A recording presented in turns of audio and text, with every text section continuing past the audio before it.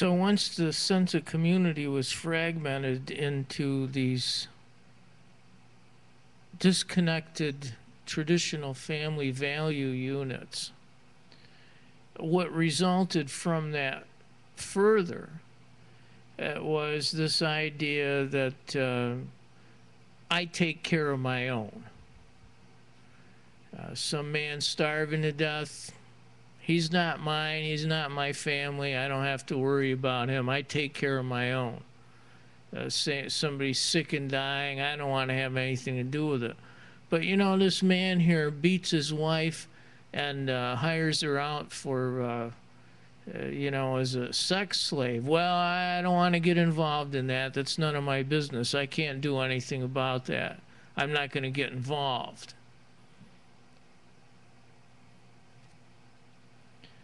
And part of this was this idea that people are essentially evil. This idea comes from a book called Leviathan that was written by Thomas Hobbes. I believe it was published around 1698 or something like that. And its basis, it has a basis in natural law. You know, in other words, if you don't allow people to have water and food and shelter, what's the sense? But on the other hand, it was tempered by his idea that people are essentially evil. And one of the followers of this was James Madison. James Madison was a sort of well, you didn't really know. Was he a Federalist or was he a Democratic Republican? He's apparently one of the writers of the Federalist Papers, but he appeared to be a Democratic Republican. He pretty much followed all of their particular views. And the Democratic Republicans also adhered to this idea that people are essentially evil. This is contrasted with the ideas laid down by Blackstone in his commentaries on the law of England. Rather than saying that people are essentially evil, his conclusion is that people mean to do well, but that people have certain human weaknesses.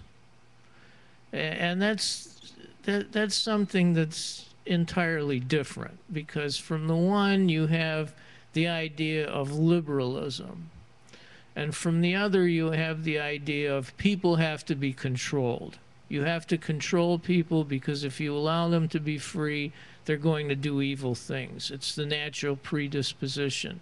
The whole thing with Adam and Eve, and you know, the whole bit. So that was one of the things that arose from this, was the idea, you know, I take care of my own, it's a separate family unit, and you could still do things in terms of assembly. You could go to funerals, you could go to weddings, but, you know, some of the more far out things were like going to church, because, whoa, man, that's, you know, that's a pretty big assembly. But it had to do with church and, you know, a man priest and all that, and he's going to be able to handle everybody with the Bible and fire and brimstone. So that was cool. That was all right. That it was reasonably safe doing things like that. And this sort of idea has always carried forward through American society. The opposition to labor unions, for instance. Why are these people... You can't allow labor to assemble like this. This is going to ruin it for us. You know, we got a good thing going here with this company. We can't let these people organize and have some sort of decent lifestyle. We just can't let it happen. These people have to be controlled. So that aspect of society is, to me, is seen as a contrast with the Occupy Wall Street, because what the Occupy Wall Street assemblies prove, very similar to the original Woodstock, is that you can have a large assembly of people over an extended period of time who are essentially peaceful. That all of the things, all the boogeymen that were erected by all of these conservatives trying to convince people that assemblies have to be curtailed and the rights to assemble have to be abridged and so on and so forth, are disproven.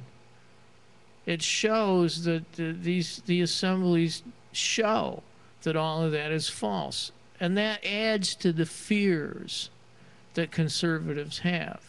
But at the same time, they're seeing that all these misconceptions that they had imposed upon them over the years throughout their life are false.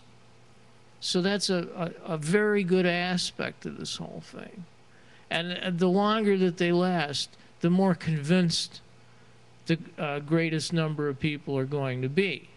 You know, you're still going to have these diehard conservatives that are afraid that, you know, this is going to ruin their thing.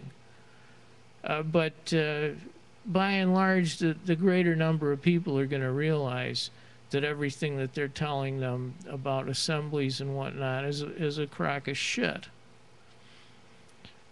It's very similar, too, with these standards that are imposed upon people. You know, if you're a family, if you're a man, there's certain things you're supposed to do.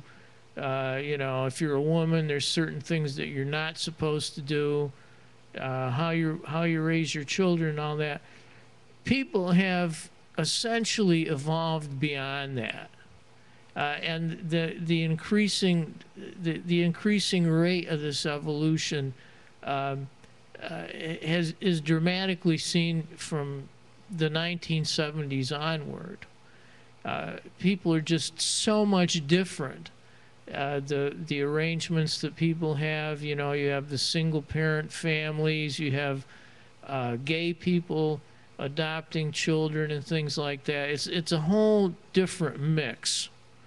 And from that, you have different values that people have just developed and have just evolved by essentially being let alone, by just being free.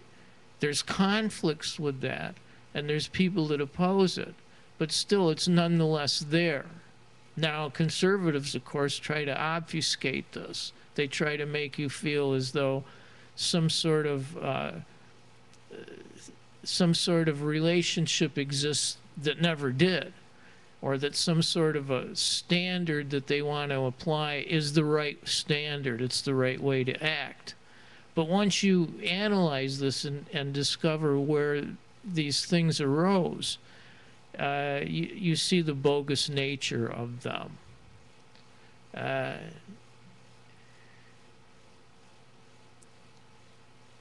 So once people see these things, the relationship between people assembling for the purpose of just allowing evolution to proceed, like people refer to it as a watershed issue. You could dam something up for so long, but you can't dam freedom. Even this guy Bradley, Justice Bradley, that came up with some pretty bad decisions after the 14th Amendment became part of the Constitution, and in regard to the 14th Amendment and the 11th Amendment and so on and so forth, in his dissent in the slaughterhouse cases, had a very succinct statement. Tyranny is transitory.